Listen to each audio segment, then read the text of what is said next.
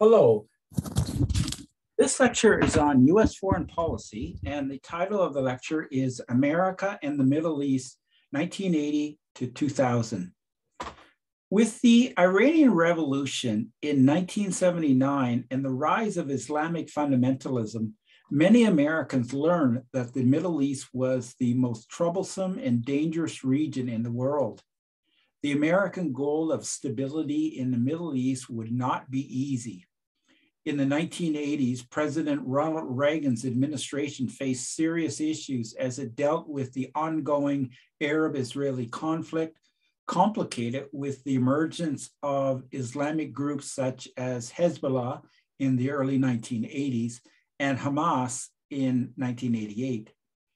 In the 1990s, the Persian Gulf War and the rise of Islamic terrorism caused additional problems for Presidents George Bush and Bill Clinton.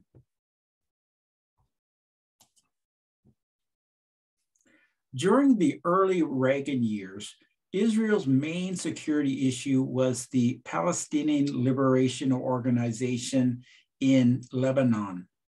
The Israeli Defense Minister, Ariel Sharon, told the Americans in December 1981 that, quote, "We will have no choice but to wipe them out completely in Lebanon." In the spring of 1982, Secretary of State Alexander Haig relayed to Sharon that unless there was an internationally recognized provocation and unless Israeli retaliation was proportionate to any such provocation, an attack by Israel into Lebanon would have a devastating effect in the United States. In early June, the Israeli invasion of Lebanon, called Peace in Galilee, was a military success. They scored victories against Syrian and Palestinian troops, and they destroyed the Syrian Air Force. The timing of the invasion, however, proved embarrassing to the United States. Reagan was in a goodwill visit in Europe, and there was the impression that he was unable to restrain Israel, or even worse, had tacitly approved the invasion. The Americans worked on an agreement between Israel and the Palestinians that went as follows. Israel would end its military offensive and the Palestinians would depart Lebanon and go elsewhere. But finding Arab countries prepared to welcome the Palestinians was not easy. Arab governments did not trust the PLO, and for all their pro-Palestinian rhetoric, worried more about a potential PLO threat to them than about the fate of the besieged PLO. The American government sent 800 US Marines to Lebanon to add to the multinational force ordered to help supervise the Palestinian evacuation and restore order in Lebanon. Secretary of State George Shultz believed that the Americans could help stabilize Lebanon and cut short Israel's occupation of southern Lebanon. After much of the PLO and Syrian forces departed Lebanon by September, the Marines were redeployed offshore aboard the Sixth Fleet. On September 14th, 1982, the Syrians assassinated Bashir Gemayel. This was the Christian president-elect of Lebanon. The assassination imperiled a potential peace treaty between Israel and Lebanon. 2 days later, the assassination, 2 days after the assassination, a terrible event unfolded at 2 Palestinian refugee camps. Believing that the camps contained Palestinian guerrillas, the Israeli army surrounded but did not enter the camps. The searching and mopping up of the camps were to be done by Lebanese Christian forces and the Lebanese army. According to one American journalist, the Lebanese Christians wanted to avenge not only Bashir's death, but also past tribal killings of their own people by Palestinian guerrillas. When the Lebanese entered the Sabra and Shatila camps, the result was a massacre of unarmed civilians. The International Committee of the Red Cross provided the only independent official death toll, and the numbers they had was 210 dead, 140 men, 38 women, and 32 children. But the PLO disputed this number. Years later in the year, before a Palestinian crowd, PLO leader Yasser Arafat proclaimed, quote, "We lost 5,000 in Sabra and Shatila, and we are ready to lose 50,000 before we liberate our homeland." The massacre brought the U.S. Marines back to Lebanon. They were to assist the Lebanese government to assert its authority over the country against the various groups currently fighting there. Over a year's time, the U.S. force increased to 1,200. The peacekeeping occasionally turned violent, with the Marines exchanging fire with Muslim militiamen. In addition to thousands of PLO commandos and over 50,000 Syrian troops in Lebanon, the Shiite Hezbollah group, backed by Iran and various terrorist organizations, took root in Lebanon. In April 1983, a Shiite Muslim suicide bomber targeted the U.S. Embassy in Beirut that killed more than 60 people, including 17 Americans. And on October 23rd, 1983, a Shiite suicide bomber crashed a truck into the U.S. Marine, killing 241 Americans. In February 1984, Reagan pulled the Marines from Beirut. In December 1987, West Bank and Gaza Strip Palestinians began an uprising called the Intifada. What started off as a local and spontaneous incident in a Gaza neighborhood grew into widespread resistance movement as many Palestinians showed their frustration with the Israeli restrictions on their daily lives. In a 2.5-year period, Israeli security forces killed over 800 Palestinians. Palestinians themselves killed another 250 Palestinians who were believed to be collaborating with the Israelis. With the Intifada came the rise of the Islamic resistance movement, better known as Hamas. Arafat met with the Palestine National Council in Algiers and proclaimed the establishment of an independent Palestinian state.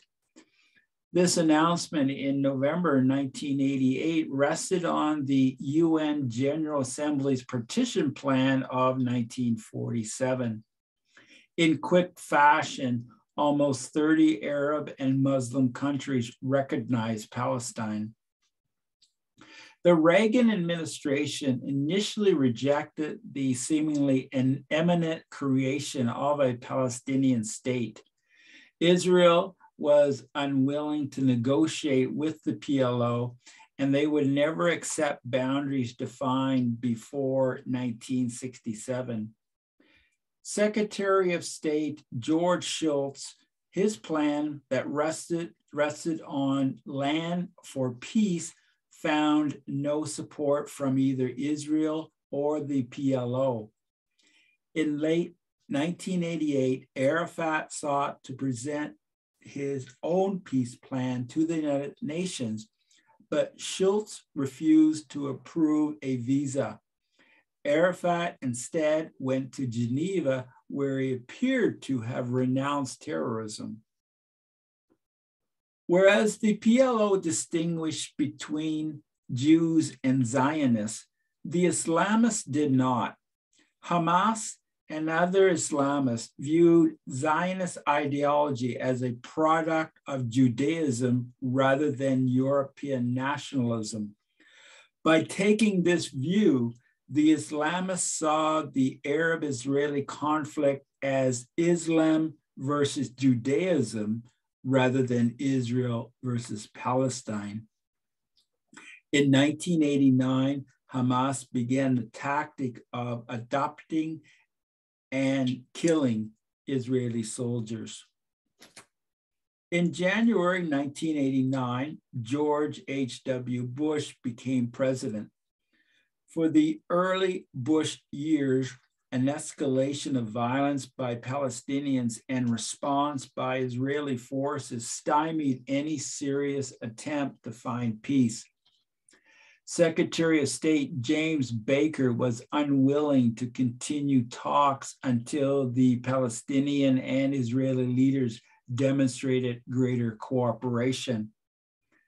The Middle East peace process took an interesting turn due to the Persian Gulf War of 1991. During the Iran-Iraq War of the 1980s, the American government slightly favored Iraq over Iran. The Iranian leader Ayatollah Khomeini wanted to export Islamic fundamentalism. President Bush wanted to build a better relationship with Iraq by doing business with Iraqi leader Saddam Hussein. But doing business with Hussein was precarious. Although American policymakers were relieved that Iran and Iraq agreed to a ceasefire in 1988, the aggressiveness of Hussein appeared to promise more conflict down the road. Burdened with a war debt, Baghdad perceived itself as having protected Gulf states from the Islamic Revolution at great cost in blood and riches. With this sinking, Iraq revived a long-standing claim on Kuwaiti's shoreline. Hussein expected the Kuwaitis and other oil-rich Arabs to forgive almost 100 billion in war debts. President Bush assumed that America could work with Saddam Hussein. A State Department assessment noted that the lesions of war with Iran may have changed Iraq from a radical state challenging the system to a more responsible status quo state working within the system and promoting stability in the region. The United States could help the war-torn Iraq rebuild. Hussein's increasingly belligerent tone throughout 1990 indicated that such policymaking assumptions were wrong. Hussein became increasingly aggressive, and he demanded that Kuwaiti leaders grant Iraq full control of the offshore islands of Warba and Bubayan and the oil fields that straddle the Iraq-Kuwaiti border. By the end of July, Hussein moved 100,000-strong Iraqi military force along its southern border, and on August 1st, the Iraqis invaded and took control of Kuwait. Immediately, Bush and other high-ranking leaders gathered to discuss this serious outcome. CIA Director William Webster stated that if Saddam stays where he is, he'll own 20% of the world's oil reserves. And a few miles away, he can seize another 20%. Secretary of Defense Richard Cheney explained, quote, when the Iraqis hit the Saudi border, they're only 40 kilometers from the Saudi oil fields. We have the potential here for a major conflict. The United States desired regional stability, and it could not show inaction and indecisiveness. But was it worth going to war to liberate Kuwait? In September 1990, Bush told the American people that an Iraq permitted to swallow Kuwait would have the economic and military power as well as the arrogance to intimidate and coerce its neighbors who control the lion's share of the world's remaining oil reserves. We cannot permit a resource so vital to be dominated by one so ruthless, and we won't. Operation Desert Shield was the first phase of America's military intervention. Initially, the Saudi Arabian King Fahd was against having any American soldiers and their weapon stockpiles inside his kingdom. The king changed his mind after seeing satellite photos of the vanguard of Hussein's million-man army poised to strike Saudi Arabia. Within 10 weeks, the Pentagon deployed approximately 250,000 troops to Saudi Arabia. During this period, the United States was successful in putting together an anti-Iraq coalition consisting of Britain, France, Italy, Saudi Arabia, Egypt, and almost 24 other nations. The Americans had taken additional steps. With the demise of the Cold War, American-Soviet showdowns in the United Nations was a thing of the past. In November 1990, the UN Security Council Resolution 678 stated that Iraq had to withdraw from Kuwait by January 15, 1991. The United States and other coalition members would use all necessary means to restore international peace and security in the area. Bush was ready for war. He believed that the world's price of oil and therefore the control of the world economy was at stake. When Hussein failed to withdraw, Operation Desert Storm began on January 17, 1991, with massive bombing. In late February, a major ground assault liberated Kuwait and pushed the Iraqis northward. Iraq suffered a massive defeat. Less than 150 American troops were killed, whereas the death toll of Iraqis numbered near 100,000. Bush looked for Sudan to leave or for the Iraqis to overthrow him. This did not happen. The Americans did not destroy Hussein's regime because they feared that if he obliterated Iraq, Iran's Islamic regime would emerge as the unchecked regional power.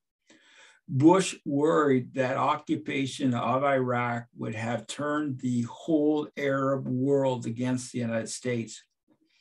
The Americans feared continued instability in the Middle East. The Middle East peace process between Israel and Arabs gained more attention after America's victory over Iraq. With the collapse of the Soviet Union, the PLO was without a superpower patron. The collapse also meant that America no longer had to contend with a credible rival in the Middle East. The end of the Cold War and military success in the Gulf War caused Americans in certain circles to rethink U.S.-Israeli relations. Some question the notion that Israel was a strategic asset for America. In the past, Israel's role in confronting the twin threats of communism and pan-Arab nationalism had justified U.S. aid. Was Israel now a liability? Would it not be better for American leaders to work closer with the Arabs? In this new climate, the Bush administration sought to improve Arab-Israeli relations. In October 1991, Bush called a Middle East peace conference. The choice of Madrid was symbolic, given that both Jews and Arabs had been driven out of Spain during the Spanish Inquisition of the 15th century. Enticing the Arabs and Israelis to the Madrid conference was difficult. Israel's Prime Minister Yitzhak Shamir was ideologically committed to a greater Israel. The United States persuaded Israeli participation by threatening to withhold $10 billion in much-needed loan guarantees for coping with the large-scale Jewish immigration from the dismantling of the Soviet Union. One participant at the Madrid talks was Jordanian King Hussein, who wanted to make amends for his poor choice of associating with Saddam Hussein during the Gulf crisis. He agreed to the formation of a joint Jordanian-Palestinian delegation to provide an umbrella for Palestinian participation in the peace talks. The PLO was not invited to the peace table. The Arabs and Israelis talked, but all in all, the Madrid conference achieved very little due to the retrenched positions of most groups. The election of Prime Minister Yitzhak Rabin in June 1992 resulted in a few goodwill measures by Israel, but the Bush administration did not witness much peace progress in the Middle East. Bill Clinton took office in January 1993. In his first year of office, there were more than a dozen secret sessions between Israelis and Palestinians in Oslo, Norway. The result was a path-breaking treaty between Israel and the PLO. One commentator noted that the episode for President Clinton appeared to be a gift seemingly sent from the heavens. In September 1993, on the lawn of the White House, Prime Minister Rabin and PLO chair Yasser Arafat shook hands and signed their first peace agreement, the Israeli-Palestinian Declaration of Principles. There was widespread excitement during the day of signing. The agreement between these long-time antagonists and mortal enemies was widely hailed in Western diplomatic circles as a triumph of reason over destructive hatred. And the Oslo Accord was seen as a promising a new era of peace.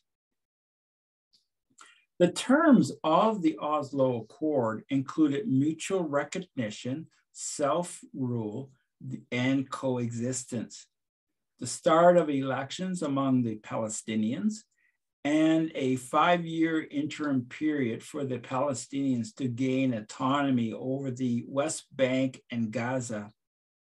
Rabin calculated that Arafat and the PLO leadership had gone from terrorists to democratic statesmen, and that only the PLO could be trusted to suppress the Palestinian Intifada and its associated terrorism.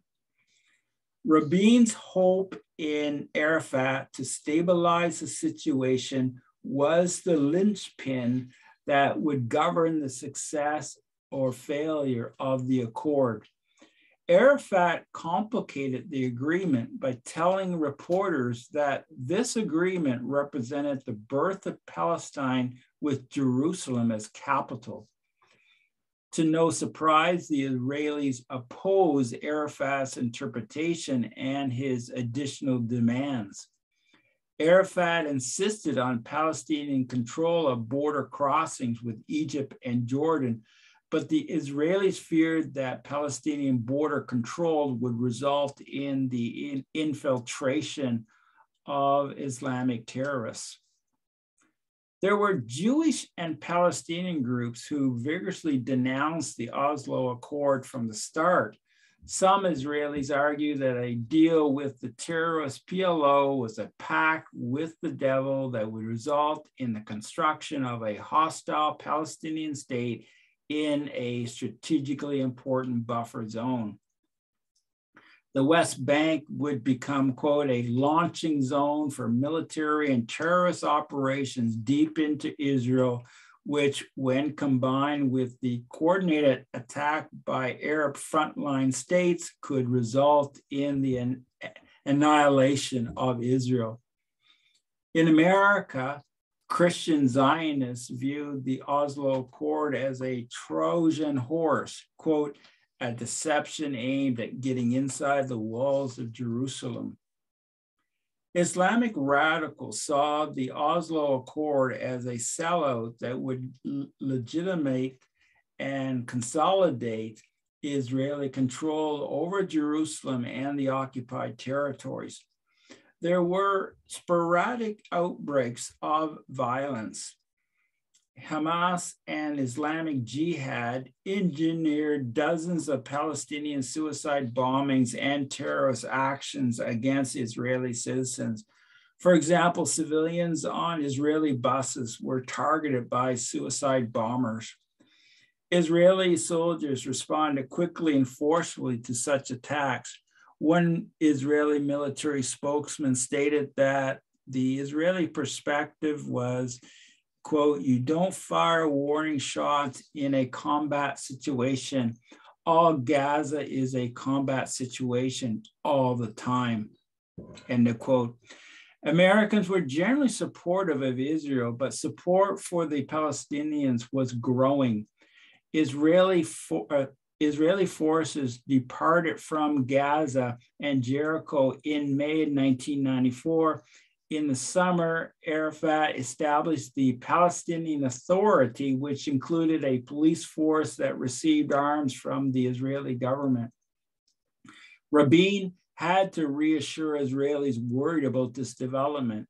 He stated that the purpose of this ammunition for the Palestinian police is to be used in their vigilant fight against Hamas.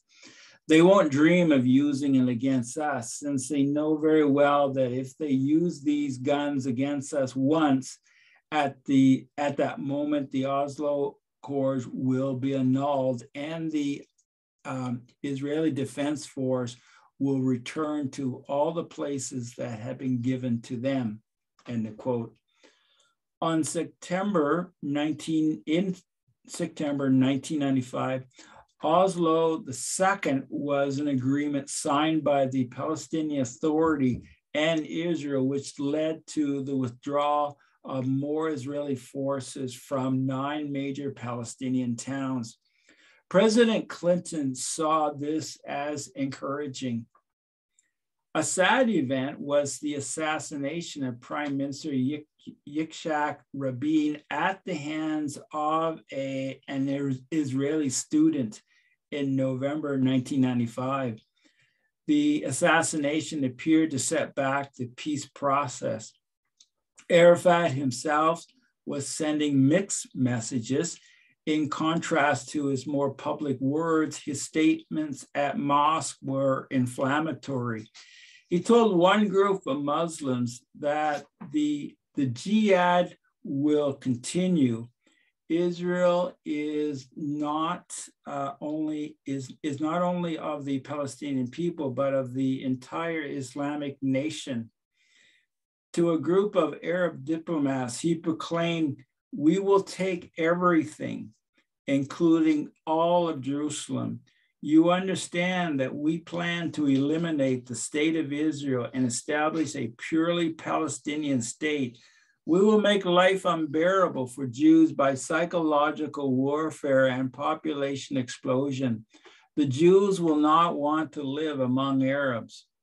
I have no use for Jews. They are and remain Jews." Some argued that Rabin had chosen not to notice that much of the weapons supplied to the Palestinian Authority was falling in the hands of terrorist organizations. In May 1996, Israeli election witnessed the victory of the Likud leader, Benjamin Netanyahu, who offended Arabs by allowing more Jewish settlers into the Arab section of Jerusalem. Netanyahu also slowed implementation of the Oslo Agreement to turn over part of the West Bank. President Clinton wanted to save the peace process, and he pressured Netanyahu to sign the Wye River Agreement in 1998 that ended Israeli military occupation of portions of the West Bank and expanded the jurisdiction of the PLO. Shortly after, Clinton visited Gaza to witness Palestinian politicians removing charter passages calling for the destruction of Israel. In 1999, Labor candidate Ehud Barak defeated Netanyahu in the Israeli elections. Barak had an ambitious peace plan that included the issues of Palestinian statehood, Jerusalem and Israeli settlements, and peace with the Syrians. It remained a difficult process, however, and both the Israelis and the Palestinians were having problems bridging the gap between their positions on Jerusalem, settlements, and borders. On the importance of Jerusalem, the US Congress routinely, voted to recognize Jerusalem as the official capital of Israel and moved the US embassy to Jerusalem. And US presidents had repeatedly campaigned for office on such commitments. However, because such a policy change was viewed as a threat to regional stability, no president had followed through with recognition of Jerusalem as capital. When Congress passed legislation requiring such a recognition, Clinton made use of the 6-month waiver clause to stop any change. In May 2000, Israel withdrew its troops from southern Lebanon. Barak hoped that this unilateral move would result in more serious diplomacy. Historian Paul Charles Merkley claims that, quote, throughout the Palestinian Authority, this was proclaimed a victory for Palestinian resistance to Israel, further inspiring hope that Israel could be worn down by unremitting terrorism. Arafat proclaimed that Hezbollah was henceforth to be the model for the next phase of the Palestinian struggle.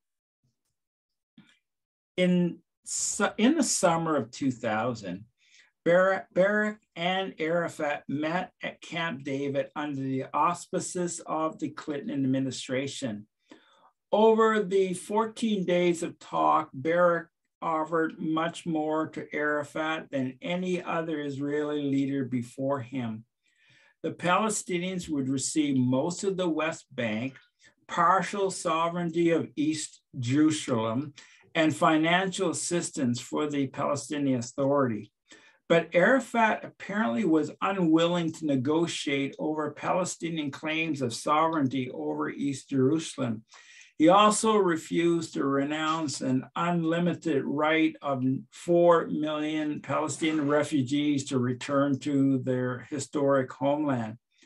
Much of the actual talks remain a mystery, but whatever the accuracy of events, it was clear that the two parties reached a deadlock and the talks broke down. The Camp David was a colossal failure for Clinton, who had hoped to improve his legacy with a diplomatic triumph. There were American policymakers and commentators still hopeful of peace in the Middle East, but others saw it as an impossible dream. Instability in the Middle East persisted. With its involvement in the Middle East, the United States had become a target for Islamic radicals. In 1993, the World Trade Center in New York City was bombed by Islamic terrorists. The terrorist act killed 6 people and injured more than 1,000 people. The threat of Middle East terrorism playing out on American soil appeared to be a real possibility. Thank you.